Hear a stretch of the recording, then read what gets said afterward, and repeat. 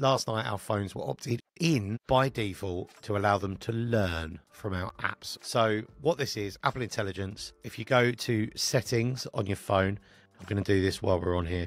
And if you're listening and you've got your phone in your hand, you can do this as well. So under settings, right down at the bottom of settings, you've got apps. And now if you click on, that's a list of all of your apps and the settings for those apps. You click on any one, BBC iPlayer, for example. The top result is Apple Intelligence and Siri. If I click on Apple Intelligence and Siri, learn from this app, and it's enabled.